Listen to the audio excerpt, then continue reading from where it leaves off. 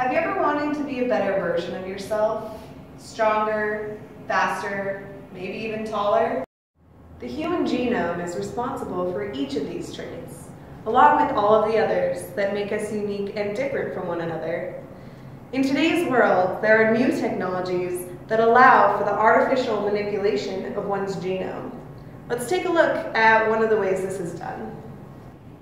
A virus carrying the modified DNA is carefully inserted into the organism. This transport vessel contains instructions for the host cell to alter its genetic functions. Once the virus contacts the host cell, the modified DNA is inserted into the nucleus to ensure a self-sustaining genetic transformation. The use of viral vectors is the most common way to alter genetic information, and its widespread use in other scientific fields ensures its reliability. However, it is not the procedural process that is worrisome. The negative implications paired with this technology are an important factor in deciding its credibility. Altering the genetic makeup of a human being can have unexpected costs, for which we may not be prepared for. According to the Human Genome Project, our DNA encodes for 20 to 25,000 genes, the specificity of which are incredibly important to normal functioning for our bodies. While gene therapy may provide multiple benefits, our physical well-being hangs in the balance. One unfortunate recipient of this therapy, Jesse Gelsinger, received treatment for a spontaneous genetic mutation resulting in a fatal disease of the liver. 4 days after joining a clinical trial and receiving treated DNA needed to address his condition, Jesse died. This may be an extreme example of the repercussions of gene therapy, but nevertheless, it must be addressed with the presence of ongoing treatment. Other important implications are pertinent to the discussion as well. While Gelsinger was fortunate enough to have the ability to join this clinical trial for genetic enhancement, not all families have this luxury. This novel technique would only be available to those who can afford spending $100,000 for a year's treatment. This would add to the benefits of the upper class, further dividing the socioeconomic gap already present in today's society. Although gene therapy, like all other things, comes with baggage, there are benefits that make us question whether the good outweighs the bad. The potential to eliminate diseases and disorders has been and will continue to be a deciding factor in the success of gene therapy. Diverse illnesses, including Alzheimer's, cancer, baldness, and many others, transcend generations and affect millions of families.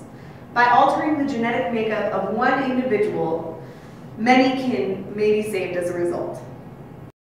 Along with the potential to save lives, this new technology opens the door for other future advancements in the field of genetics.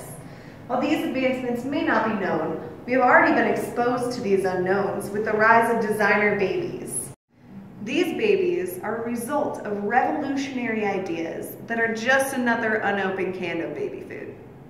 Depending on what gene therapy is used for, moral obligations must be evaluated with respect to this new technology. Gene doping is currently most common within the athletic world. In a specific case study, Yi Wen is criticized for her use of gene therapy in order to break the world record in swimming. For the majority of this race, Shi Wen lagged behind the top 3 swimmers only to overtake them in the final 50 meters. Her performance surpassed the record of previous male champion Ryan Lochte. Shi Wen used a genetic enhancement to increase the oxygen carrying potential of her blood, allowing her victory in the 400 women's medley. Critics of Shi Wen have a solid argument for and or against her tactics, but society today has not prepared for legal evaluations involving athletic manipulations of this magnitude. The debate that springs from our unpreparedness addresses how we should deal with what some would consider cheating in the future. In order to diagnose the use of gene doping in athletes, DNA must be evaluated. This assessment has the potential to compromise both the respect of an athlete and potentially lead to physical harm. The other topics needing to be addressed include potential issues that may arise from the growing popularity of this new technology, not only in the athletic world, but in everyday life. In a TED Talk from 2009, Juan Enriquez introduced the theory of Homo evolutus. This idea explains how the human race is no longer letting natural selection dictate our evolution, but rather how we are selecting which genes thrive.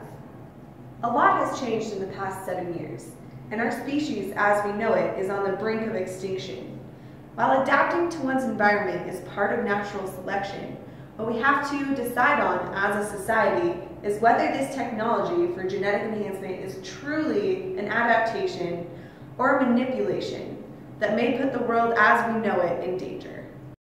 Due to the transmissible nature of genes, actively altering an individual's genetic makeup today could result in future generations that are stronger, faster, and taller than both you and me.